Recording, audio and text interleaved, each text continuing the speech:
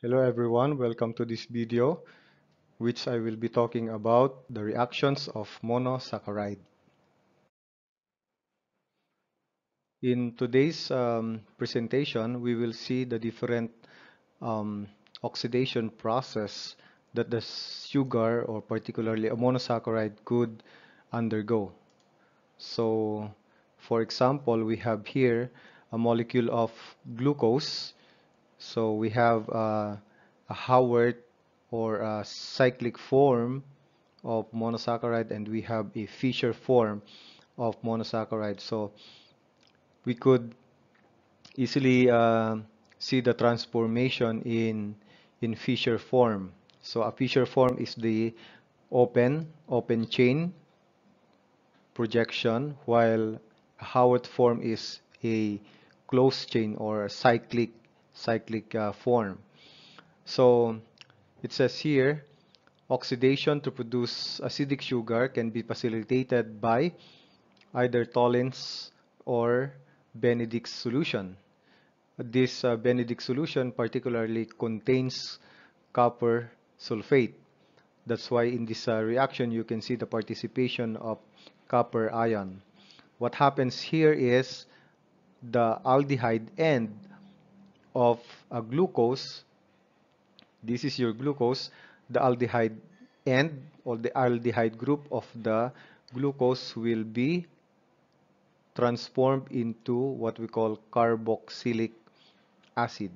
So the aldehyde is oxidized. So the process is called oxidation. Okay, so remember that when aldehyde is oxidized, the product is carboxylic acids. Okay, so what is the participation of the copper ion? Copper ion, this copper ion serves as oxidizing agent. Let's put that here. OXA, oxidizing agent.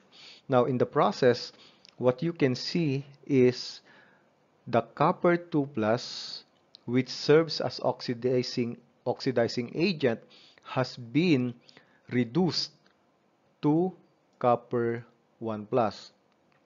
So these reactions are actually redox in nature. When we say redox, that is reduction and oxidation. Reduction with respect to the copper 2 plus, that is converted to copper 1. Okay, that is reduction. So copper has been reduced to copper 1 plus. With respect to oxidation, it's the aldehyde that has been oxidized to carboxylic acid. Notice that the 6 carbon or the OH, the alcohol in carbon number 6, remains unaffected. Okay, so generally, when um, when a monosaccharide undergoes oxidation in its aldehyde component, generally the acid is called aldonic aldonic acid. Okay, so for example, we have a glucose here that underwent oxidation. The acid, the glucose acid, is called gluconic acid. Okay, so from glucose it becomes gluconic acid. This reaction here, what we can see is the oxidation of two functional groups. It says here, strong oxidizing agents such as nitric acid can oxidize both ends of the monosaccharide at the same time. So what are those ends? This is the aldehyde group, and this is the alcohol group on carbon number 6. Remember, this is our carbon number 1, and this is our carbon number 6. So strong oxidizing agents such as strong acid can both oxidize the two functional group. So notice the transformation of the aldehyde.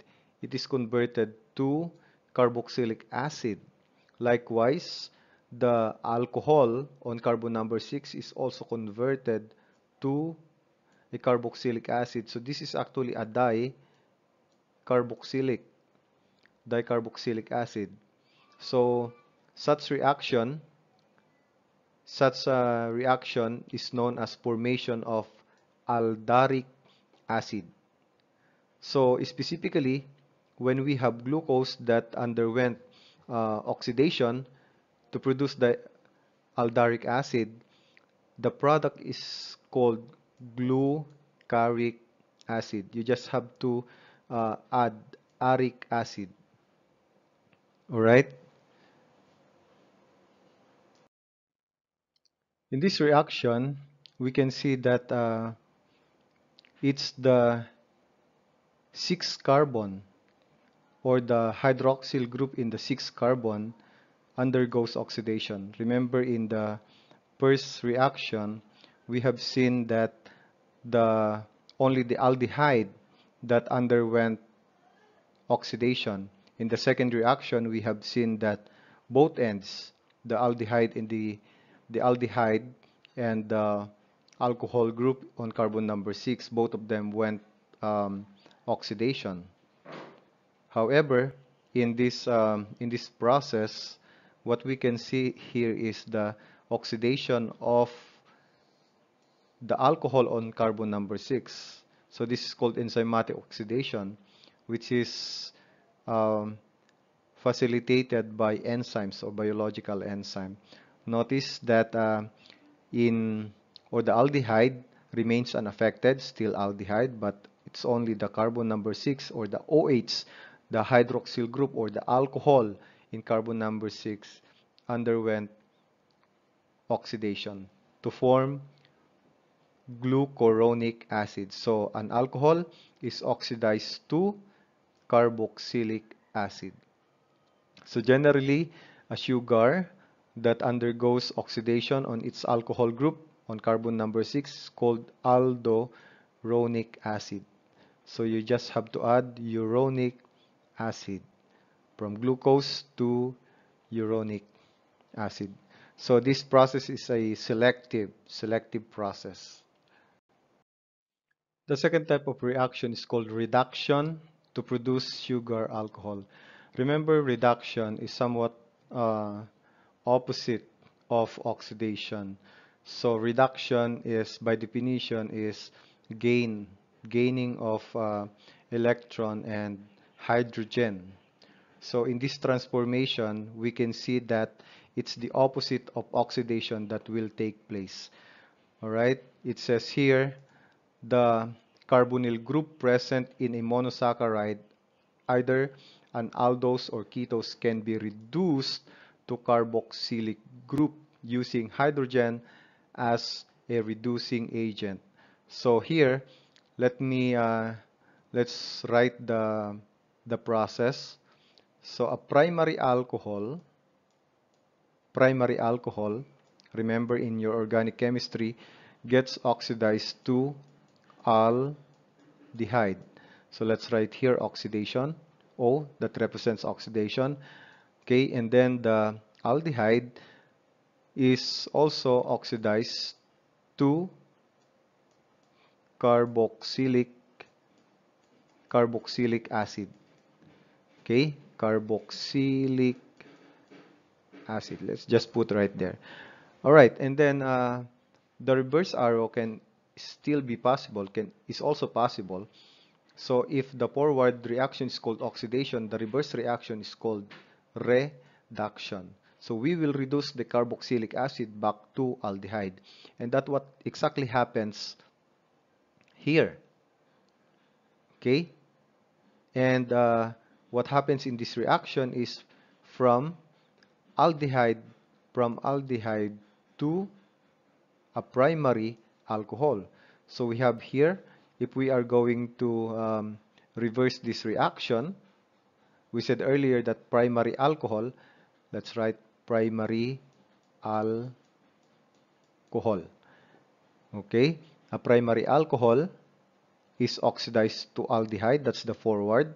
However, the reverse reaction is aldehyde is reduced to a primary alcohol. So take note of the process called reduction. That's why the title is Reduction to Produce Sugar Alcohol. Okay, so we have here um, a transformation of glucose. So what is the transformation that happens here? The aldehyde is converted or transformed into a primary alcohol. Okay? However, as you notice, the alcohol in carbon number 6 remains the same. So what is the role of hydrogen gas here? It says it serves as reducing agent. So glucitol is a dialcoholic molecule. It's commonly known as sorbitol, which serves as or used as sweetening agent in chewing gum.